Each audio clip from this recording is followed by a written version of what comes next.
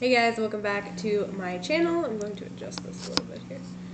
Sorry about that. Anyways, what's up you guys? I am so excited for today's video. We're going to be doing another book review from Liz Braswell, and this time I'm going to be reviewing Once Upon a Dream. I know you. No? Okay. No, but this is a twisted version of Sleeping Beauty, and I have already done a book review on A Whole New World, which is the twisted version of Aladdin. If you guys missed that video, I'm going to link it for you down below. I loved that book.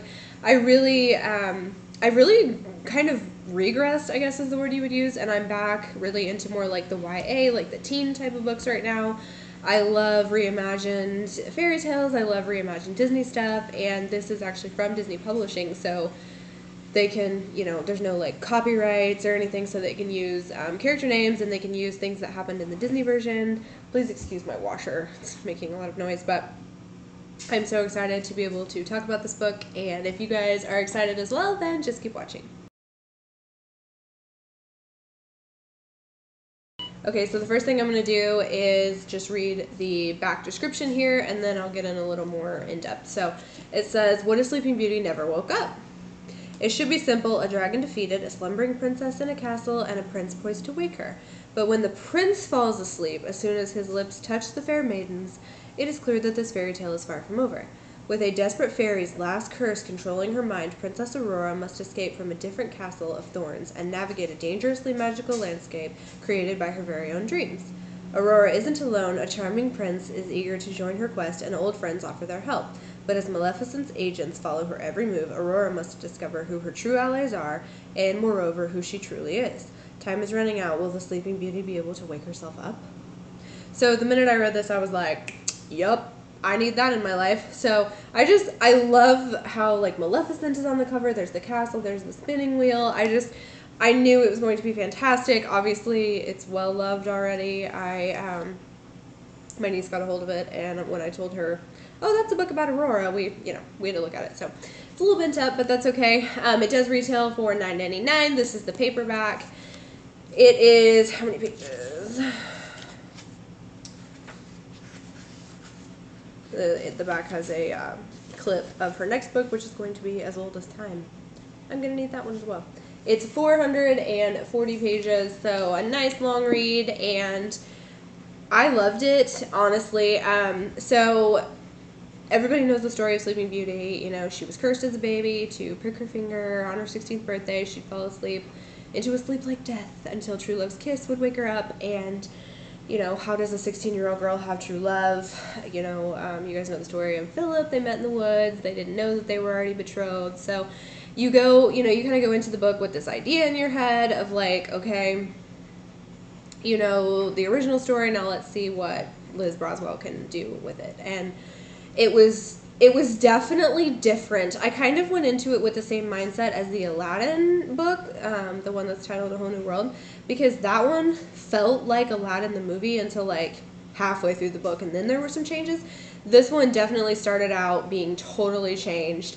I was a little confused in the beginning. It kind of like flip-flopped and jumped around a little bit, so I was kind of confused. I was like, wait, what? But the more that I read it, the more that I did enjoy it, and I really liked, you know, kind of getting in more in depth in the Aurora character, because as you guys know, in Sleeping Beauty, she is not in the movie itself a whole lot. I think she's only on screen like maybe 17 minutes or something like that out of the whole movie. It's a lot more, you know, about Maleficent and about the fairies and Prince Philip and things that are going on in the castle as they prepare for Aurora's return. So Aurora herself, you don't really get to see much other than, you know, she is out, she longs for adventure, she's lived, you know, with the fairies her whole life, she calls them her aunts, she has no idea she's a princess.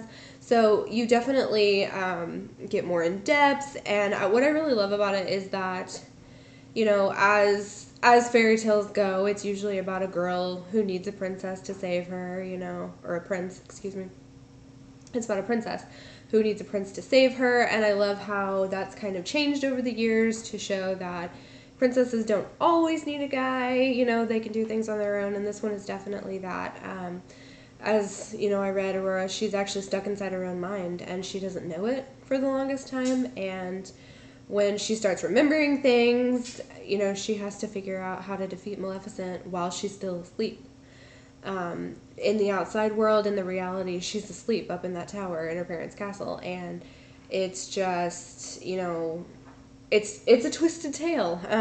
It definitely lives up to its, you know, version of Sleeping Beauty. It's definitely a twisted tale. It's a lot darker than, you know, the Disney movie was, for sure. You didn't really make dark movies, you know, back then. That's not what Walt Disney was about. But this one, it's definitely for teens. It's got some violence in it. I feel like it has a little more violence than the Aladdin book did, but it's very intense. It definitely keeps your attention, and it is one that I highly recommend. I do think that I will reread it at some point. Comparing it to this one and the Aladdin book, I still think I probably liked the Aladdin one better, but that is not at all discounting this book itself. I really did. I enjoyed it.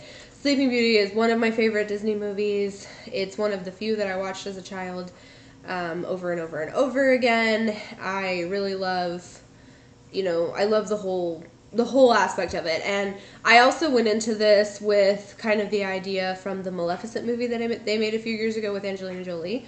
That was another like reimagined, like darker fairy tale that had a twist to it. You know, it was one of those you thought you knew this story, but here's what really happened.